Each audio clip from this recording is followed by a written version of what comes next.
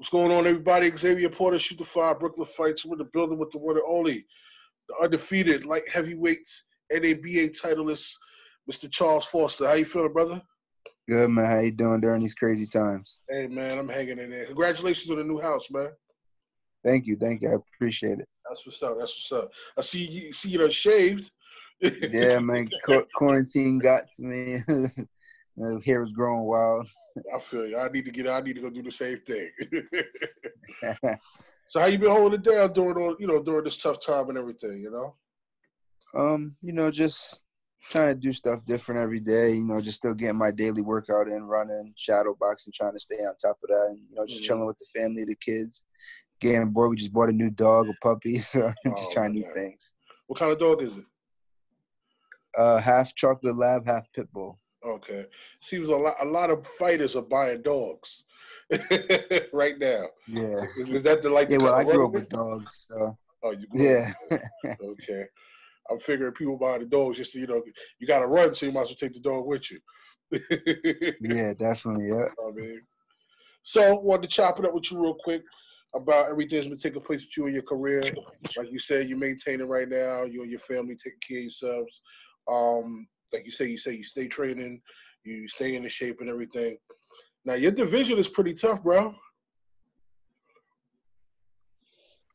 Yeah, it is, man. That's why I'm out here running these 5 miles daily. I got to stay on top. I got to try to be different because, I know most fighters, man, they don't work as hard as me. That's what separates me from the rest of the pack. I work hard, you know what I mean? Mm-hmm. So I know that there was a lot of fights scheduled before this pandemic happened. So I know once boxing opens back up, a lot of these people have been eating and not getting they running in. And they might call me and be like, hey, Charles, you want to fill in? Because now I'm number 4 in the world. So, I just want to make sure when that opportunity knocks, I'm ready. I can't use no excuse. Oh, I haven't been working out. I'm too heavy. Nothing like that. So I'm ready.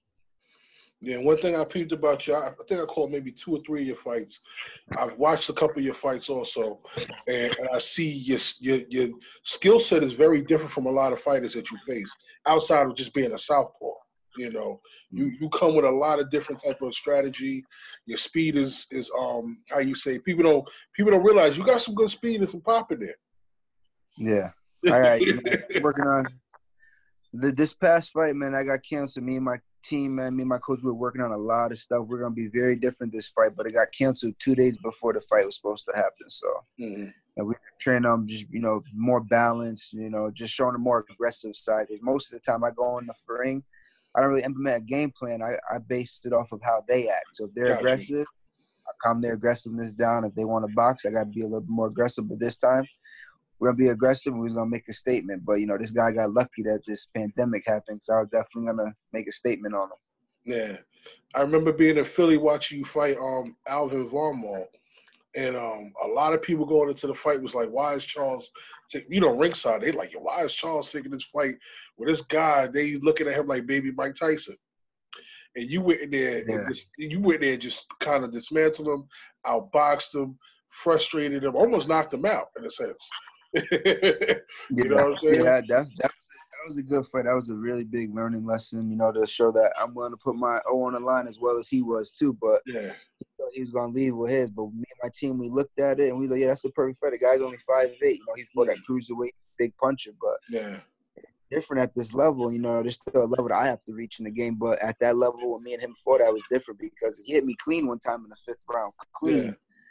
And I didn't get wobbled or anything. I didn't feel his punches that he was knocking those guys out with. So it's different at this level. Gotcha. Now, the top of your division right now sits Bivol.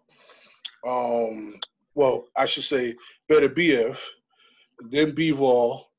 I guess Canelo's no longer there because he's coming back down, whatever he's doing. Kovalev moving up to cruiserweight from what I'm hearing. And Marcus Browne, Joe Smith, Jesse Hart, and you. Oh, can't forget Pascal. That is correct. Can't forget him. That's your guy right there. Yeah. I helped him. I was his chief sparring partner for that fight with Marcus. Yeah. So, what are your thoughts on a possible fight with any of these guys?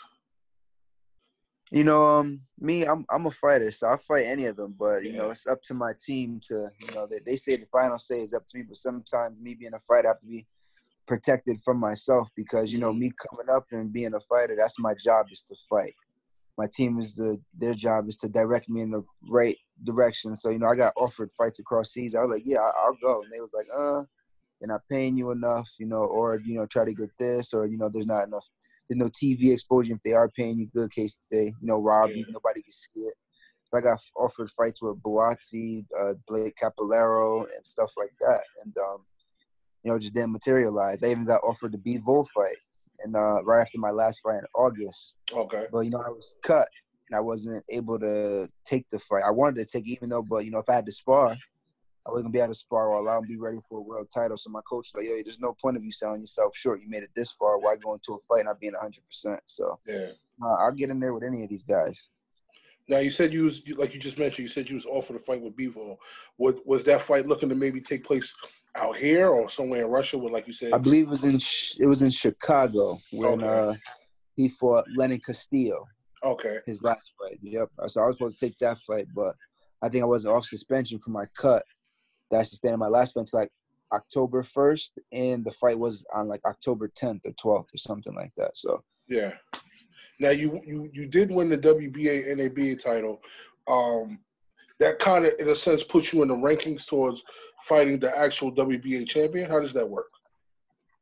Yeah. So once you win that title, it puts you in the top 15 of that, for the ranking. So I defended the title 3 times. Now I'm ranked number 4. So, it was a good title to grab up. So then, I'm recognized by one of the belts. But the job is to either grab one of those world titles or get ranked by all 4. You know what I mean?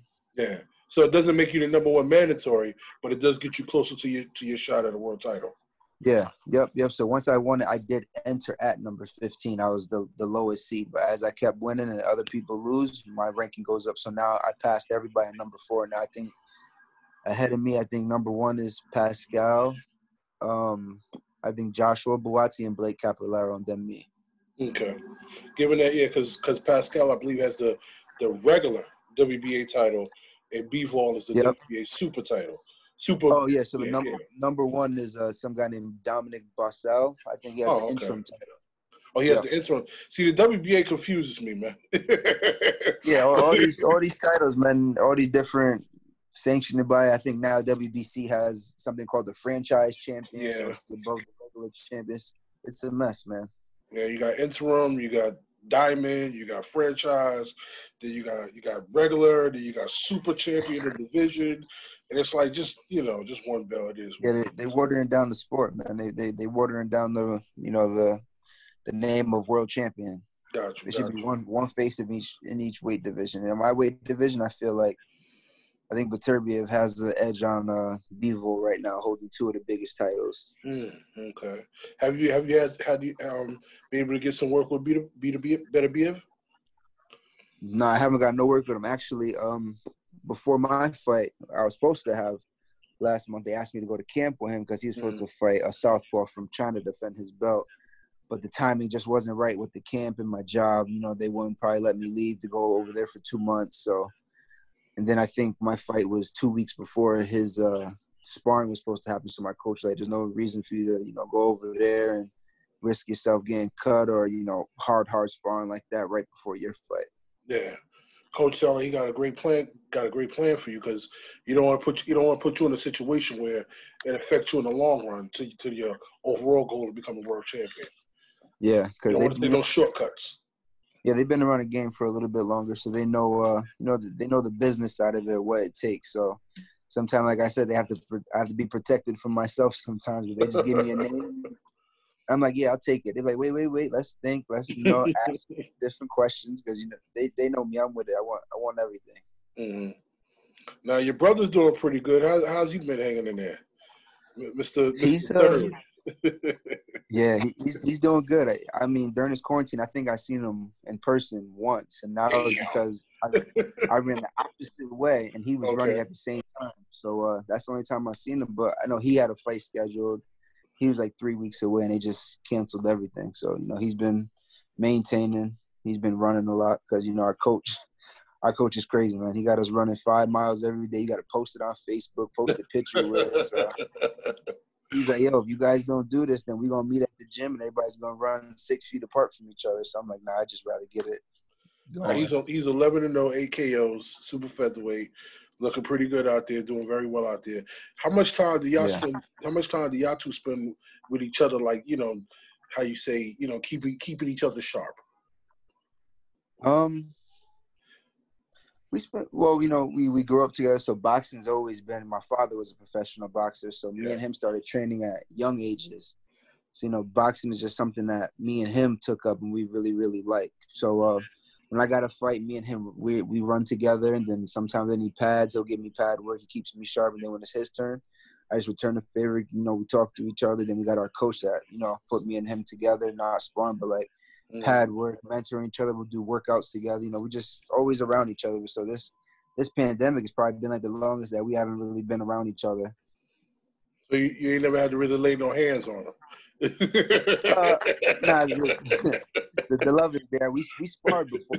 Yeah. We spar a couple times a year, but my coach watches. He's fast, but I can't put him on like two different weight classes. Too big. Yeah, like I remember you just stole my toy back in the day. You gonna get this work now. yeah. That's what's up. So I see. God bless Mr. Louis Rosa. I see his birthday just passed. Yeah. Today's the birthday. Yeah. Oh, today's his birthday. Excuse me. Pardon me. Yeah. So we're doing a little something. We're gonna meet up at like 3:30 by Long Wharf out here in New Haven, and then we're gonna drive by the cemetery in cars and just pay respects to him, show him how much we miss him and everything. Yeah. How much of an influence has he had on your career? He had a big influence. Even though I was older, he went pro a year before me. He had more amateur fights than me at the time. And pro boxing is one of them things. I was like, yo, what should I expect for my pro debut? And everyone says the same thing. They'd be like, I don't know. It's different. So they could never explain it. But, I used to look at him and his aggression and his meanness. The first time he called my fight was when I fought Justin Thomas. Rest in peace to him also.